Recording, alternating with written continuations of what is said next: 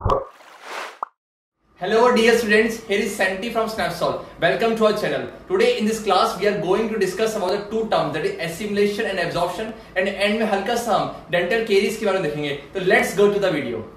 Yes तो start करते हैं. आज का लेक्चर है लेक्चर नंबर 5 क्लास 10 साइंस का बायोलॉजी का. इसके रिगार्डिंग हमने सीरीज स्टार्ट की है. अगर आपने इससे पहले 4 लेक्चर नहीं देखे हैं तो डिस्क्रिप्शन चलिए, वहां प्लेलिस्ट की लिंक मिल जाएगी. वहां पर जाके आप सारे लेक्चर को जो विजिट कर सकते हो, सारे लेक्चर को एक्सेस कर सकते हो. इसमें ऐसा है क्या, देखो स्टार्ट करने से पहले लेक्चर नंबर 5 को स्टार्ट करने से पहले मैं कुछ क्वेश्चन पूछना चाहता हूं आपसे. ये जो क्वेश्चन है वो हमारे लेक्चर 1 से लेके लेक्चर 4 तक डिस्कस किए हैं, तो उसके रिगार्डिंग है. तो मैं देखता हूँ कि आप वो कंप्लीट कर रहे हो नहीं कर रहे हो. जी है क्या, नेम द फॉलोइंग.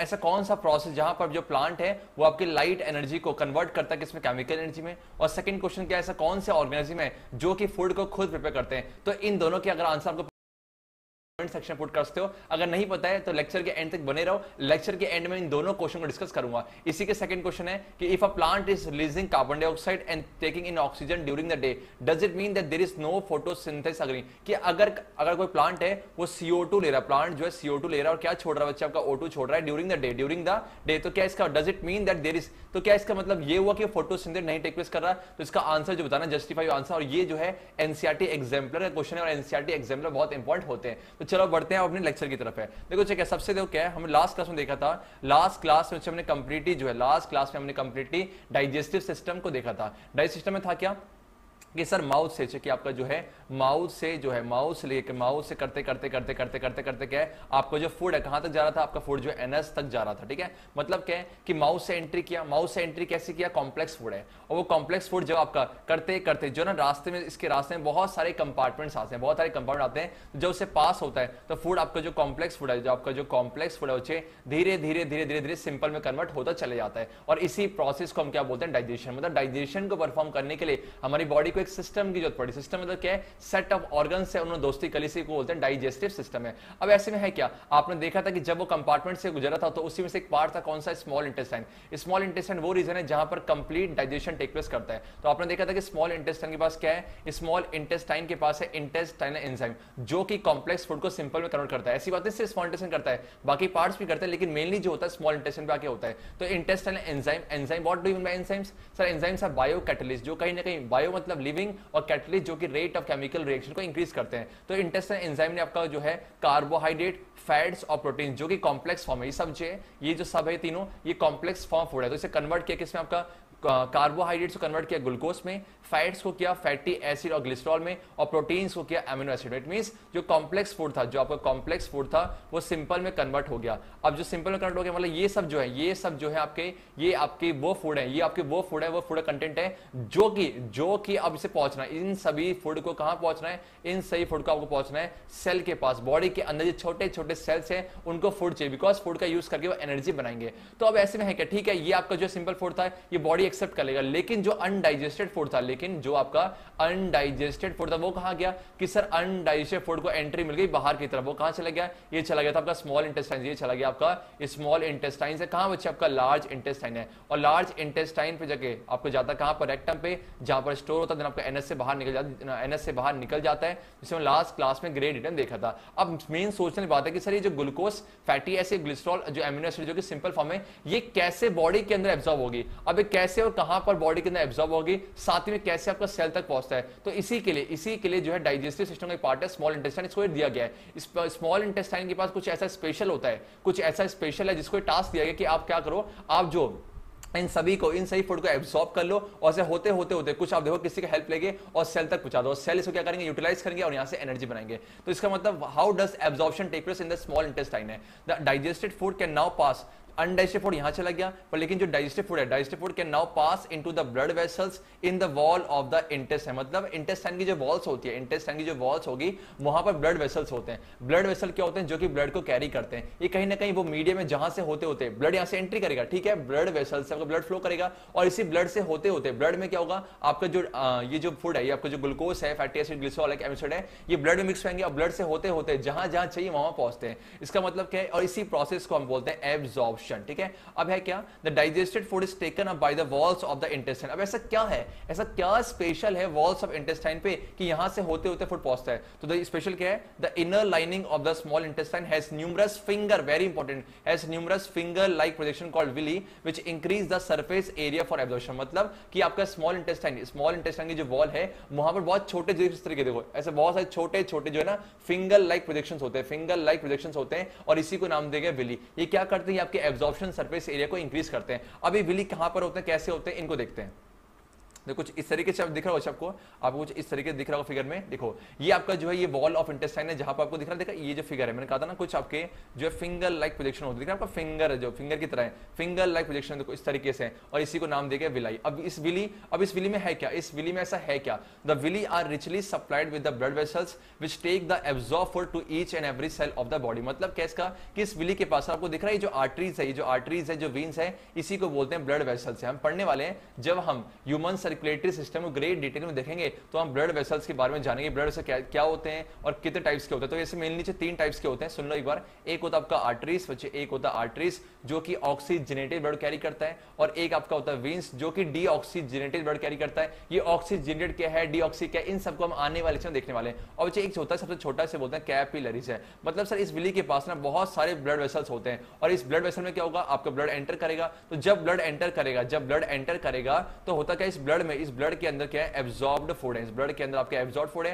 तो जहां जहां ब्लड जाएगा तो इस ब्लड के माध्यम से, इस ब्लड के मीडियम से होते होते सेल तक पहुंचता है। सेल क्या करेगा, तो सेल इसको यूटिलाइज करके एनर्जी बनाएगा। रिपीट बोलो क्या है, ब्लड से होते होते आपको जो डाइजेस्टिव फूड था वो चला गया कहां, सेल के पास है, और सेल इसको यूज करेगा, जो टिश्यू बेकार हो चुके हैं उसको रिपेयर करेगा। तो ऐसे में एनर्जी बनाते हैं, तो एनर्जी के द्वारा सारा जो है काम टेक प्लेस करता है, और इसी प्रोसेस को हम बोलते हैं एसिमिलेशन, जो कि 4th स्टेप है। देखो क्या है, the Willie are richly supplied with blood vessels which take the absorb food to each and every cell of the body where it is utilized for obtaining energy, building up new tissues and the repair of old tissues है। तो task को perform करते हैं और इसी process को हम बोलते हैं एसिमिलेशन। आप बोल सकते हो कि सर एसिमिलेशन प्रोसेस में हो क्या रहा है कि आपका डाइजेस्टिव फूड है इसको यूटिलाइज करके हम एनर्जी बना रहे हैं। तो इन एसिमिलेशन जो glucose breaks down with the help of oxygen into carbon dioxide and water, and this process called assimilation है। तो एब्जॉर्प्शन हुआ कहां पर, स्मॉल इंटेस्टाइन की जो वॉल थी वहां पर विली थे, तो विली के बाद बहुत सारे ब्लड वेसल्स से वो एब्जॉर्प्शन टेक प्लेस करा, और उस ब्लड वेसल से जब ब्लड फ्लो कर रहे हैं तो ब्लड के साथ साथ आपके जो डाइजेस्टिव फूड जा रहे करते करते